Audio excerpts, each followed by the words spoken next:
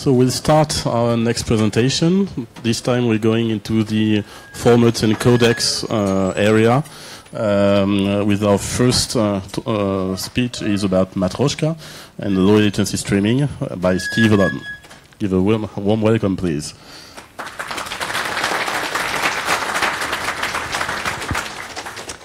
Hello, so I'm Steve Lhomme. I created, not alone, the Matroska. So for those who don't know, you might know the format MKV. So that was the other name for the format, the actual name. So Matroska was created as an open format from the beginning for it. So it was developed mostly on the web with people who mostly never met each other. So mostly on IRC mailing list or the Doom9 forum. And it's mixing lots of technologies that were kind of emerging when it was created. So the idea was to replace AVI. There was OGG at the time, XML, Unicode, and Semantic Web, and we mixed all of this together to create the format. It was developed in a way that's inspired by what was done on the web, so everything was open, everything was royalty-free. And the original goal was to have a long-term storage format, something that would be usable for 10 years for when it was created in 2002. So in 2018 it is still used, so we reached that goal. And the other thing was to have low overhead, because since it's inspired by XML, it's very verbose, so we try to remove as much verbosity as possible. And also streaming friendly, because the design was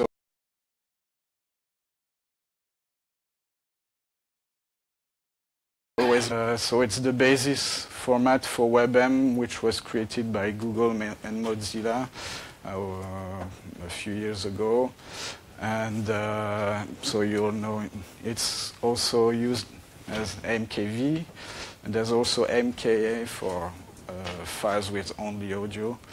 There's also, right now, IETF working group to standardize Matroska. It's called CLAR, so it stands for Codec Encoding for Lossless Archiving and Real-Time Transmission. So the work group is working on EBML, which is the binary XML that Matroska is using. Matroska, which is now split actually in 3 different documents now. That might be all, but at the time each project had about 13 contributors, 300 commits, so mostly on documentation, cleaning the documentation that existed and improving it. The project, the work group started in 2015 and it's still ongoing and still a bit of work to be done until we have final RFCs for Matroska. The work group is also working on the standardization of FFV1, which is a lossless video format, and also FLAC, which I'm sure you all know. So my talk today is talking about the latency in Matroska and how it can be used and how does it compare to other solutions. So first, to make sure we all talk about the same thing, the definition of latency I found on Wikipedia is latency is a time interval between the stimulation and response, or from a more general point of view, a time delay between the cause and the effect of some physical change in the system being observed. So basically, here there's a diagram of what's happening when you actually do some, for example, live streaming of video and audio. So first you have, for video, you have frames which go into an encoder, then muxing, that means putting it in a format that can be, for example, mixed with audio, and also adding timestamps and stuff like that. Then it goes through the network. Then on the other side, there's the demuxing, so to get the uncoded frames that goes through a decoder, and then you get the frames. So each of these steps actually introduces a latency. I'm not going to talk about all kinds of latencies, for example, not the network, but some that are more involved in what Matroska does. So, for example, when you... Okay, that's supposed to be red. So the video encoding latency, for example, usually you have frames 1, 2, 3, 4, etc. that come from the camera. Then it goes through the video encoder, and usually when you have something pre-recorded, the codec can encode the frames in a different order than they are received to have better coding efficiency. But for live streaming, you don't want that. You don't want to have frames that appear very late compared to when they're supposed to do. So for live streaming, you actually have to put your encoder in a mode that always sends the pictures in the same order. So basically, live streaming is always a special case of encoding and muxing and everything. It's not the general case of how most people use video usually, but it's growing since most people now watch videos on YouTube or whatever, new Facebook. And that's increasingly going through the web and network, so that's becoming more and more important. So how does Matroska store information? So that's how, when you look at inside a Matroska file, you have first a very small header, the metastick, which actually tells you where these parts are. So when you read here, you can quickly go here if you want to. Then these parts are the actual audio and video that you're going to read. Here it's for seeking if you want to go quickly to a place. If you have that information, you can go here. Chapters, like it's regular chapters, and tags for all metadata to tag. Actually, you can tag this information, but also this information with tags from here. But in streaming, you actually don't have a lot of these parts. You only have the header and these parts. The metastick, since you're not going to seek during live streaming, is useless. And the cues you're not going to seek back, so it's useless as well. You cannot introduce chapters for the same reason you're not going to seek in the file. The only one that could be used is tags that you would actually put before sending the actual data. So WebM is actually exactly the same as Matroska. It just have at the beginning it says WebM instead of Matroska. Otherwise, it's the same thing with some feature removed. So it's basically a Matroska profile. So in WebM live streaming, it would look exactly the same as in Matroska. But most people don't use actually live streaming this way. They actually use adaptive streaming. So when your connection is better, you can have better quality, or your connection is bad, you have a lower quality version. That's why when you do live streaming in Dash, which is one of the version of adaptive streaming, you actually have, for example, the audio can be split from the video, so you can have a better quality video with a lower quality audio. But the files actually looks the same. It's always still a header and a cluster for audio, and here it's still always a header and cluster for video. The only special thing is that the transition here, when you go to a better or lower quality of bandwidth, the boundaries here have to match always, and in all the versions of the same file with different qualities. So that's actually what most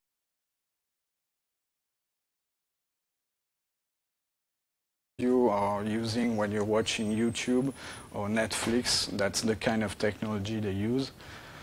But live streaming is even different. Because that's for even regular files that are already stored for a long time, but live streaming is actually has even more constraints. So live streaming is basically when you have the as little time between as we saw before the definition of latency, it's as little time possible between the moment the frames are captured and the frames are received to the user. So you try to remove as much as possible stuff that you have. So basically, how does a Matroska file in live streaming, so basically a continuous stream of data coming, it's not a file you're reading, but a stream. So basically, this part is always there, and it's the same part. I don't know. Yeah. So it's this part that we had here. It's always the same structure. Then you have your audio and video. So I took an example of a file and from fragmented MP4, and I did it in Matroska to see the difference. So the header on Matroska was 460 bytes big, and then each cluster has a header. We're going to see that after, and then the data. The header is 25 bytes, and then you have the data. So the extra data is here, and it's that much data. And for fragmented MP4, you also have a header and then the data. The header was 2,100 bytes, and the equivalent of a cluster in fragmented MP4. The overhead is for 850 and the data. So you can already see Matroska is saving space. So that's in more detail what a cluster where you actually save the frame. When I say frame, it can actually be video or audio. It's exactly the same thing. So in each cluster, you have one time code for the cluster, and for each what's called block, you have a frame and a header. So each frame has a header that gives its timestamp and other stuff. So basically, before you start getting the first frame on a cluster, you have 25 bytes. And for fragmented MP4, the structure is a bit more complex. You have this atom, which consists of more atoms inside, which is like 1K, and then the actual data, where you have each frame. So you have to get all this data before you actually get this frame. So there's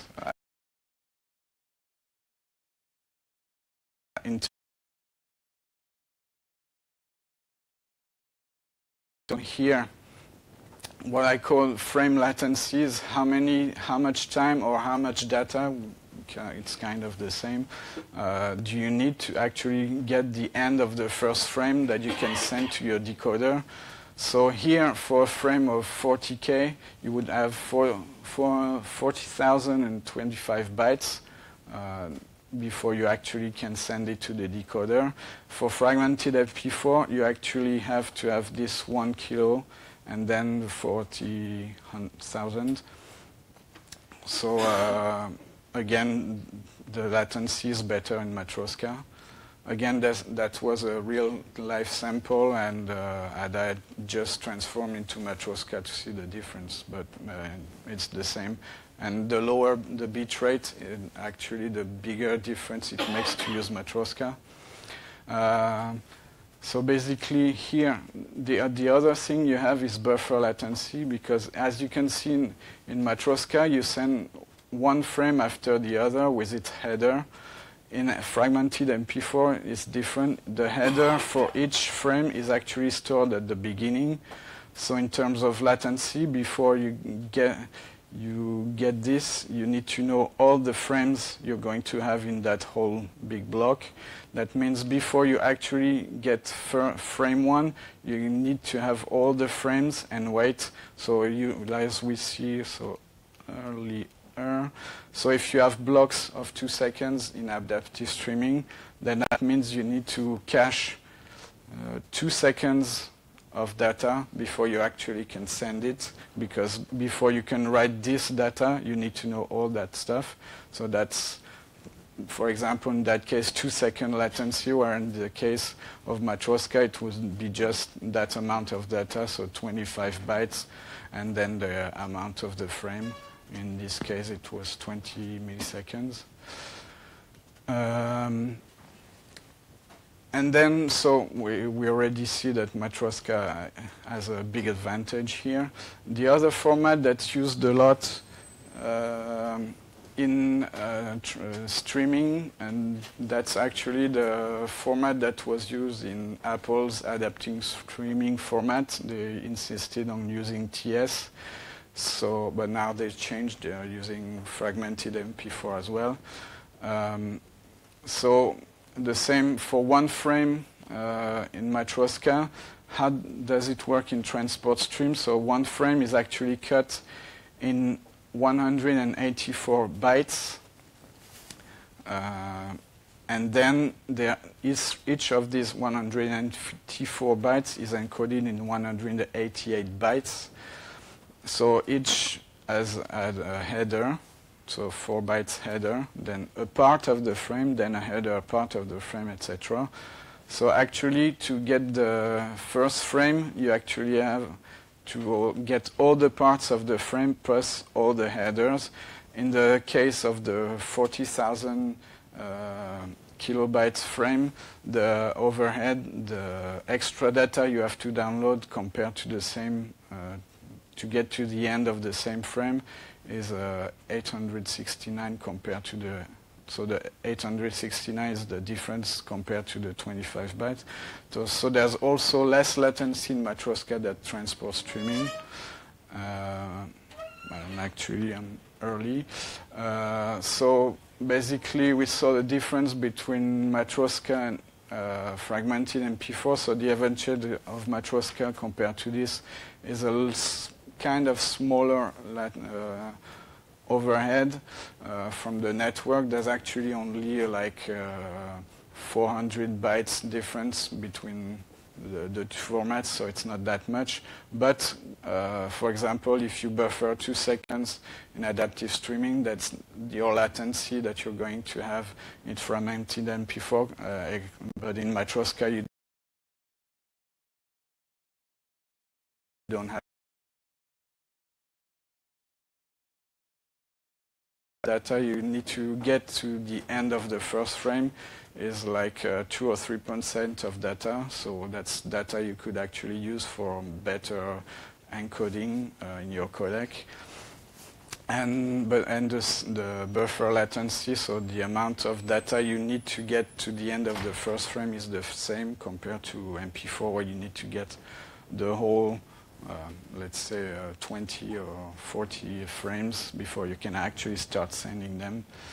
And that's actually early, so I hope you have a lot of questions. And I have some stickers in my bag, and you can also go on the Videoland booth in Building K. There's a Wheel of Fortune. You can win lots of stuff, and there's also some stickers there. And also, thank you.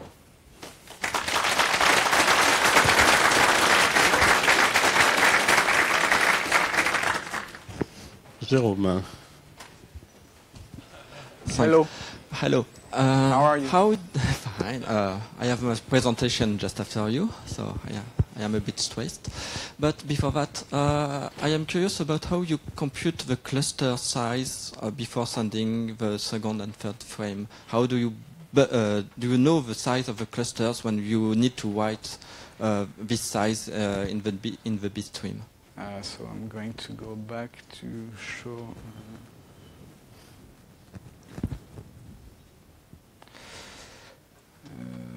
Let's say here. Yes. So yeah, as you said, so since it's inspired by XML, actually each element in EBML has an ID and the size of the data that it contains, and then the actual data. But in live streaming, there's a feature in Matroska and EBML actually that where you can actually tell this element contains data, but I don't know how much, so I'm not telling you the size, and you keep reading until you find the same cluster beginning, and then it's a different one. It's called, there's different ways to call it, but usually we call it unknown length. And so you just send that to in your stream, even though you don't know the size, you don't need to wait until you know it, you just send it, and too bad. And on the other side, the parser knows it has to handle that size. In that case, how do you know at which level of the Matroska you are, at the block level or at the cluster level? It is with the key of Matroska, it is a cluster, so it is this level? So that's how EBML works. So to read an element, the ID, you have to actually know what the parent is, and then its parent, etc. So when you find data that are not for this parent, you look in the other parent, is it for this parent, etc. And then you actually find that where it belongs. Okay, thank you. Another question? Oh, that's okay. I'll start here, and I have two in front.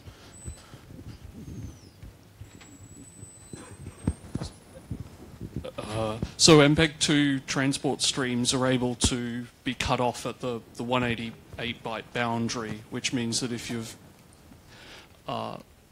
for contribution sources happening before what is distributed, you're able to, when you have multiple, say, streams for resiliency going into your final encode, you can just mix and match if you've got network problems or other kinds of, say, encoder issues. Are you able or not able to do that with Matroska in a similar way, given the format? No.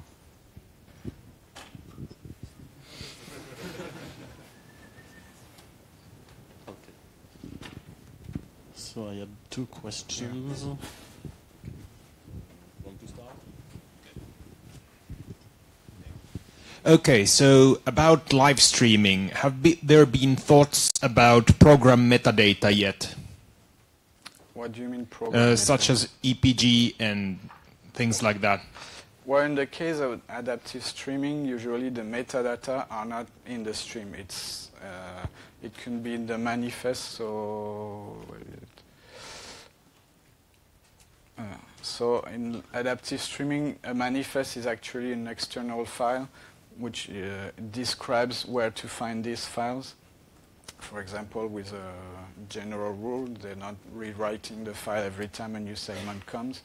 And they can put all kinds of data in there. It's not related to the actual data. Yes, but in case of a single stream, live stream. So yeah, like this, like I said earlier, you could actually put these tags. So tags, you can, like the author or the date it was produced, or you can put all kinds of stuff. You could actually put it here. And because it's a live stream, you could actually put here, and you can add a new one during the streaming to actually change the data. Well, like if you play a song and then the song changes, then you have new metadata that you can introduce in the middle. It actually exists for MP3 streaming, and you get ID3, or I don't remember the format, in the middle of the stream that you have to parse, and then you get the new song that's playing. It could be also done the same way with Matroska. Okay, thank you.